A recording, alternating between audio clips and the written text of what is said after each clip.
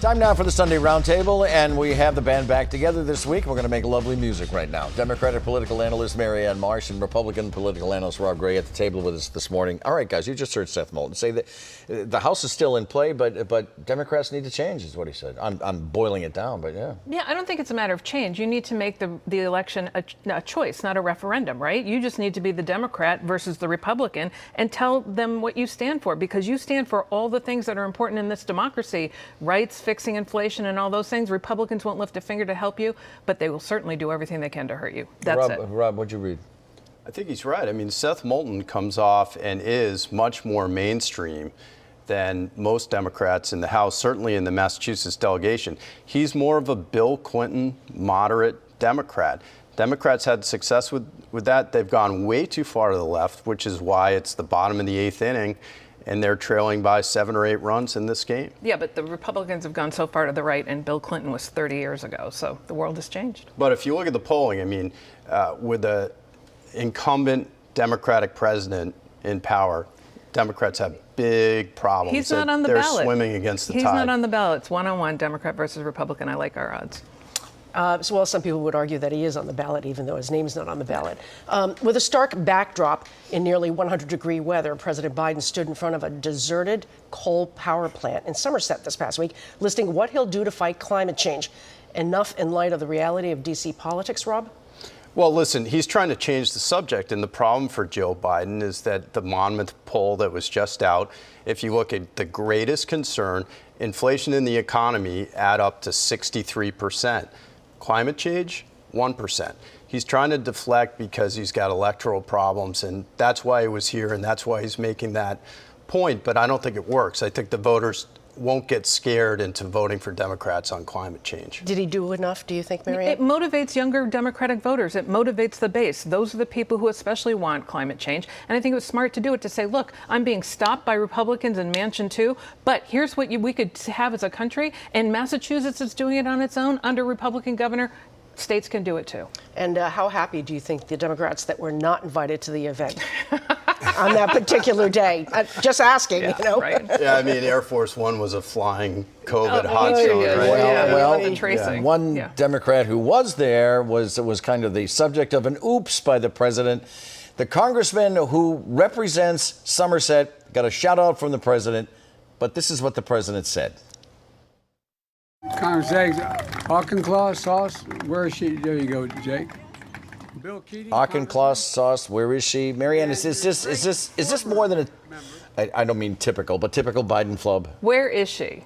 Where is she? The only thing I could come up with is maybe Joe Biden was thinking of Jackie Kennedy, whose stepfather was Auchincloss, and maybe that's what that came from back in the Wayback Machine, like way back here.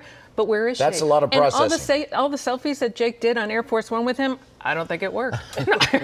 I mean, let's remember in the same speech, Biden claimed that he had cancer, okay? So he's got a lot of problems going on in terms of the verbal gaffes.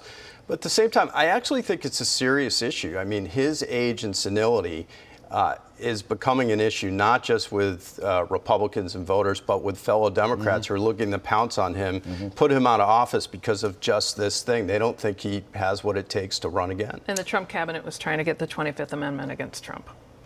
Let's talk about Republicans. Chris Doughty has New Hampshire Governor Chris Sununu coming into campaign and raise money for him. And Jeff Deal has South Dakota Governor Kristi Noem stumping for him at an Ernie Bach fundraiser next month. The scale of political justice, do you think, has been balanced here, Rob?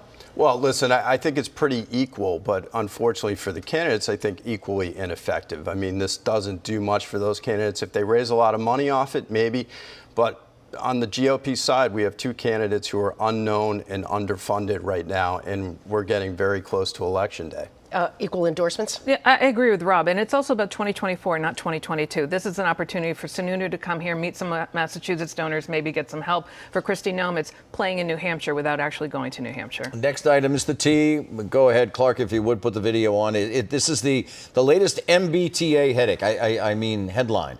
A passenger actually jumped into the Mystic River when an Orange Line train catches on fire, as you can see, and others are jumping out the window and moving on an active train surface. In other words, there was a train going in another direction when these people are jumping on the tracks. Manager Steve Poftak also needs another $300 million to fix safety issues found by federal investigators. Marianne, is this a political migraine that will never be fixed? No, this is a public safety threat to everybody who rides the T, and Steve Poftak is to blame, as is Charlie Baker, as is the board of the T, and frankly, the legislature now, too.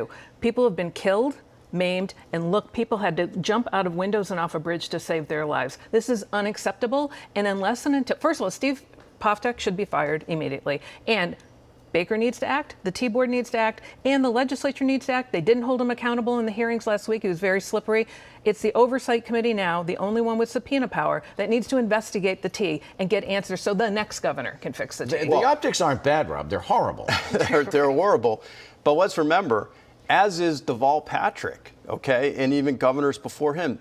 I think Rep. Bill Strauss, the transportation chair, is on the right track. It's time just to end the MBTA, to start over from scratch. It's not effective. It can't be managed by either party. It's a big mass of failure, basically. Like a turnpike authority or something like that. Exactly. Get rid of it, start over. We're on the record. Stay with us.